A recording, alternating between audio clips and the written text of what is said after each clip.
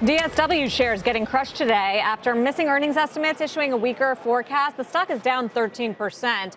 Also effective today, DSW is changing its corporate name to Designer Brands and will change its ticker symbol to DBI effective April 2nd. CEO Roger Rawlins is here exclusively at Post 9.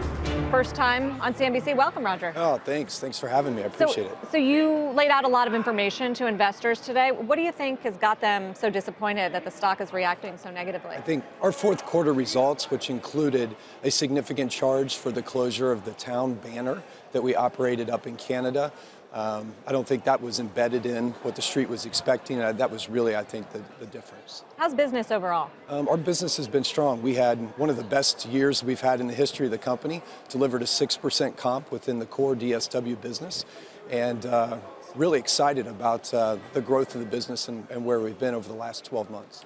Did the cold weather give undue boost to the end of the year and start of this year? We love it when it snows during that time period. It's interesting, though, that time period isn't our holiday season. Really, we call it Septober is really our holiday, because when the weather changes, that's when people run out and buy their boots. Or March and April, when they go out when that weather turns 70 degrees for the first time and buy their sandals. You know, I think of retail, and off-price has been typically a pretty hot area.